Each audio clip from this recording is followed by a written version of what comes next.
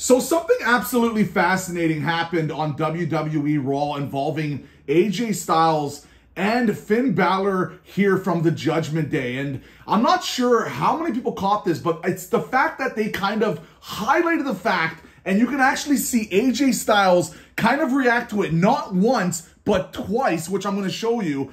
It really does make me think that the WWE here are planning something and a very interesting long-term booking idea. Because what's interesting about all this is, remember back when AJ Styles was teaming up with Finn Balor against Edge and Damian Priest? Yes, that did happen. What also happened is Liv Morgan and Rhea Ripley got involved. They had a match and AJ Styles did not show up that 1 week. And I remember that quite clearly, and I remember a lot of people saying, why did AJ Styles not show up that week?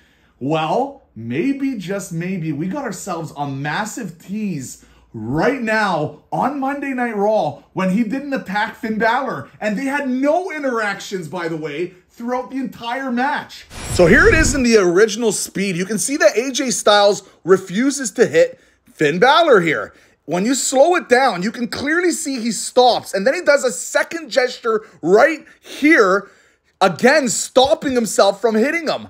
I'm telling you guys, there's something here. And I do think it's something to definitely keep an eye on moving forward with this storyline, because I have a funny feeling this is not the end we see AJ Styles interacting here with Balor. And I'm curious what you guys think about this as well. Is he actually going to be joining the Judgment Day? Let me know.